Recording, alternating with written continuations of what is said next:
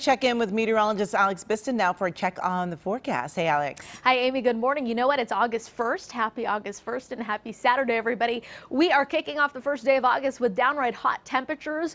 We felt it yesterday. We will continue to feel it as we head into this afternoon. But to start the morning, things looking very nice. Here's a live look over Santa Monica. Mostly clear skies, lots of sunshine to start your Saturday, and temperatures not too bad. So if you're hoping to get outside at some point today, I would suggest probably getting outside earlier rather than later, because as we head into this afternoon, dangerous heat, especially inland. We'll feel temperatures soar into the triple digits for this afternoon. But for this morning, 50s in Ventura, and as we head into Simi Valley, feeling temperatures in the upper 60s this morning. Pretty mild through the San Fernando Valley as we are feeling lower 70s this morning. Orange County, good morning to you. Waking up to a mixture of 50s and 60s, upper 70s already in Yucaipa, lower 70s in Riverside, San Bernardino, mid 70s in Fontana, and 74 degrees in Norco this morning. Joshua Tree 92, and Big Bear City up in the higher elevations 59 degrees this morning. So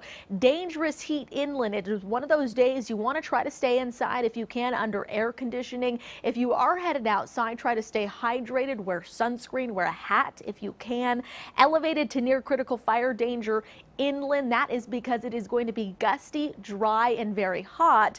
But the good news is we have relief in the 7-day forecast starting tomorrow and continuing as we head into this upcoming week. We'll talk the numbers in just a moment, but today, another day of heat advisories, excessive heat warning. So that excessive heat warning, what you see in hot pink, that is in effect for the Inland Empire as well as the high and the low desert communities. And that heat advisory from Santa Barbara County all the way southward into San Diego County. So for most of Southern California, the good news is that expires by tonight, and by tomorrow we will start to usher in some cooler temperatures. So the place to be today will be along the coast, because we're talking temperatures in the 70s, some areas feeling 80s. It's as we head inland that we have 90s and triple digits this afternoon. 106 in Riverside and San Bernardino, 107 for Victorville, 106 in the Santa Clarita Valley, upper 80s for Big Bear City, 117 in Palm Springs, and temperatures in the mid to upper 70s along the coast.